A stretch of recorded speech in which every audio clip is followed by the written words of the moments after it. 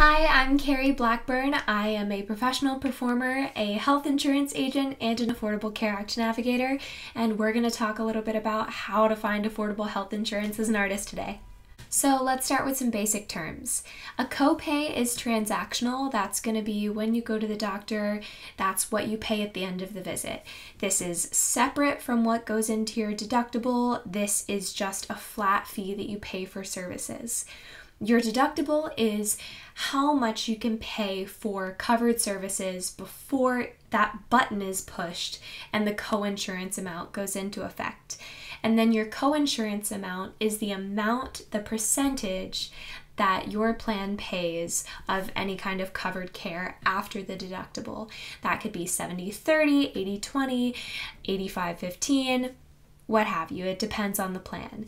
And then your maximum out of pocket is, with that coinsurance amount in place, how much could you possibly have to pay, worst case scenario? So let's talk about some different types of plans. An HMO is probably the most restrictive type of plan you can have. You'll be asked to choose a primary care physician that is in-network, and then you'll have to go to them first before you go to anyone else to see a specialist or anything like that. Now, these plans are also going to be the least expensive, but there is absolutely no out-of-network coverage. Then on the other side, PPOs are the least restrictive type of plan. So with PPOs, you'll have the option between seeing an in-network physician for a lower cost or an out-of-network physician at a higher cost. However, you need no referral to see a specialist. But these plans are usually a good bit more expensive. Then there's point of service plans, which is kind of a combination of an HMO and a PPO. So you'll have one primary care physician that you usually go to, but then you also have the option to pay for out-of-network physicians a la PPO for a higher cost. And the price will also be just about in the middle. Okay, now that we've covered that, let's talk about the Affordable Care Act. So the subsidies are the most important part of this process. And the subsidy is actually an advance on a tax credit that you could get in the future. So you have a few options. On the healthcare.gov website, it will have you enter your projected income for the next year. So this works different than other government aid sites in that it doesn't work from your previous year's tax returns. It works from your projected income for the next year.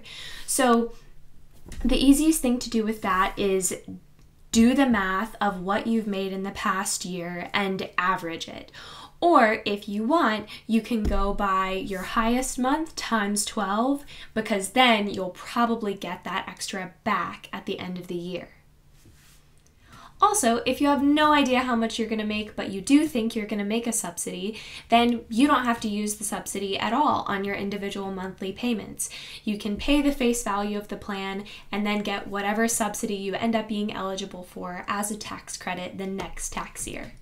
So even if you do get health insurance from another job, it's worth it to check and see if that job-based insurance is considered affordable.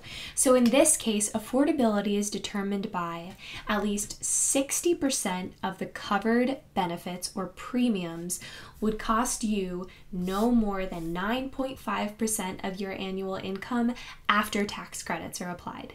So who applies for the government subsidies? So you are eligible for government subsidy help through the Affordable Care Act if you make between 100% and 400% of the federal poverty level, which for this year is $12,760.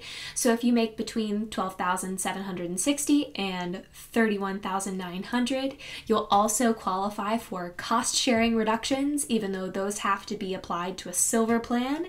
And then if you make between $31,900 and $51,040, you will get a subsidy but no cost sharing reductions.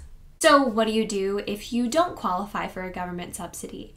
So it gets a little bit trickier because everything isn't laid out so right in front of you, but you have a lot of different options, and the key is to be creative, which artists are fantastic at. So you can go a few different routes. There are different websites that let you compare private plans side by side, sites like policygenius.com. You also can go through different unions. There's the Freelancers Union, the National Association for the Self-Employed, Also, self-employed individuals can get group insurance, which will usually be more for your money. You can get that if you have one other employee that's not a spouse. So you can also go through the Chamber of Commerce in your city.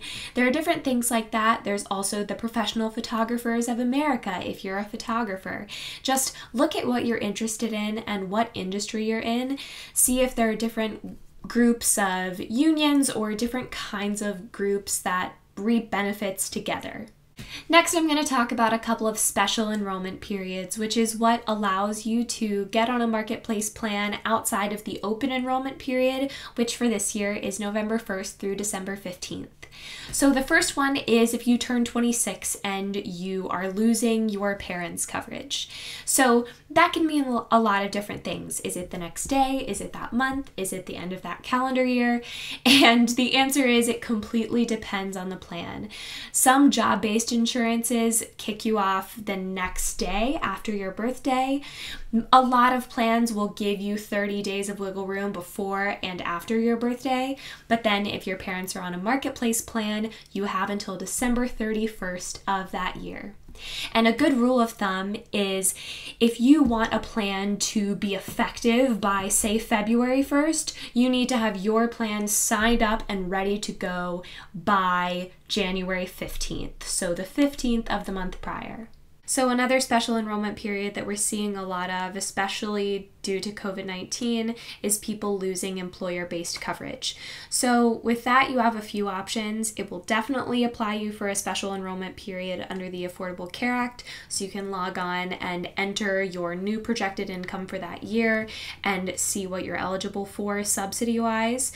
You also can enact COBRA, which you have 60 days to decide if you want to do. Now, the only thing about COBRA is it's going to be the exact same coverage that you had before, starting the day after your employer coverage ends.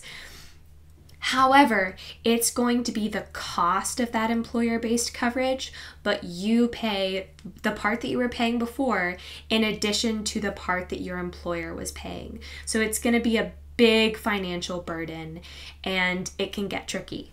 Oftentimes, as an artist, the health of your body is absolutely imperative to making the best kind of art possible. And a lot of that goes along with having access to specialists who understand your field and what you need.